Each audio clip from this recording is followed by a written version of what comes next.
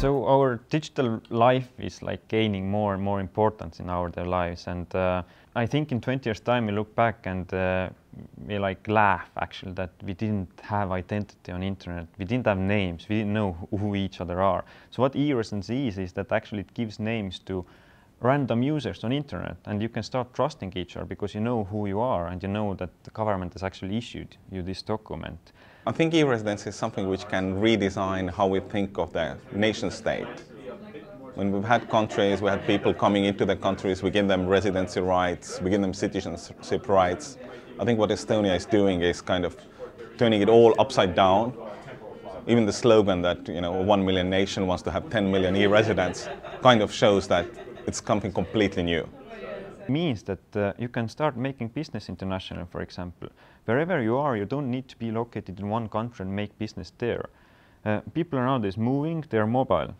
And you can establish corporations through e-residency, bank accounts, get PayPal or Stripe accounts, and making business internationally without any restrictions. And this is what people, especially from developing world, really desire.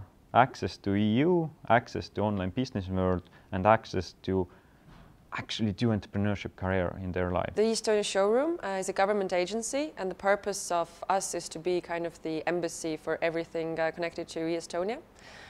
We're also the communication hub for e-Residency, which is the newest initiative from e-Estonia. We host foreign delegations and we show them live what the Estonian solutions are. So we actually show them what you can do.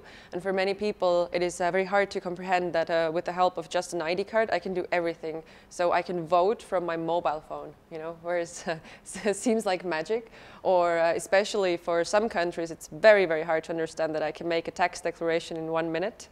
The e-Estonia showroom acts as a collaboration project between the private and the public sector, which means that we don't only showcase our wonderful country here, but also the private sector companies. So everything from very, very small startups to large companies like Skype.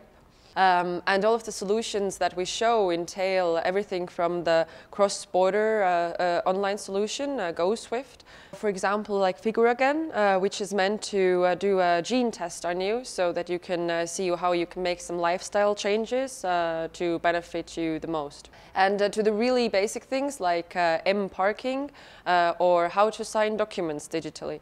As basically everything that has something to do with technology and how it affects your life.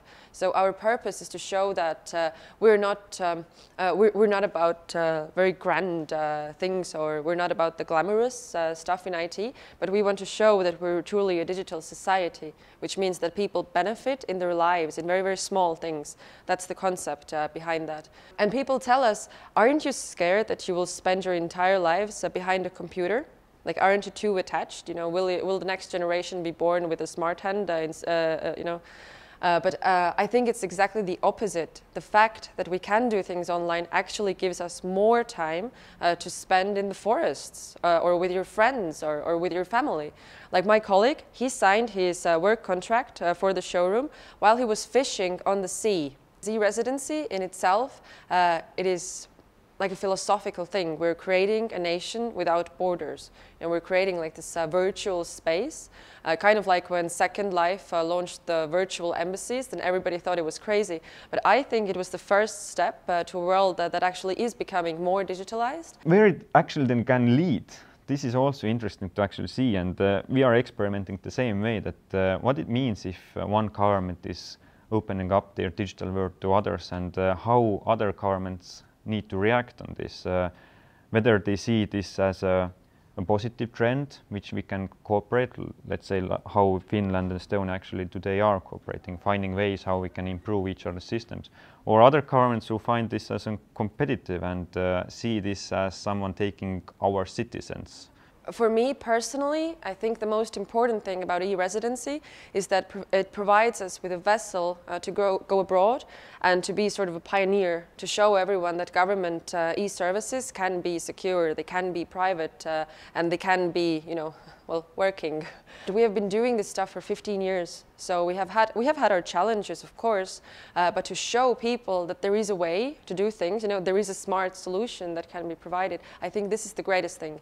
And we think about digital society, we shouldn't be thinking about a revolution or like, you know, these concrete paradises with LED lights.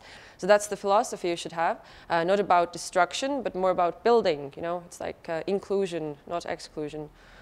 E-Estonia is really a fantastic experiment. I think Estonia is now a startup among nations in the world. But now I think this is a very good initiative to give us back power and control and privacy. This is really a unique opportunity to provide us digital citizens of planet Earth something really cool and exciting. It's an opportunity, of course, for us entrepreneurs to well, perhaps to start up a company or to do something together, have cooperation or something like that. But I think it's larger than that. It is also an initiative for people that can benefit people who, for example, are living in countries that don't have that many opportunities for entrepreneurship. Estonia tries to be here as transparent as possible. We don't want to take other taxes which don't belong to Estonia.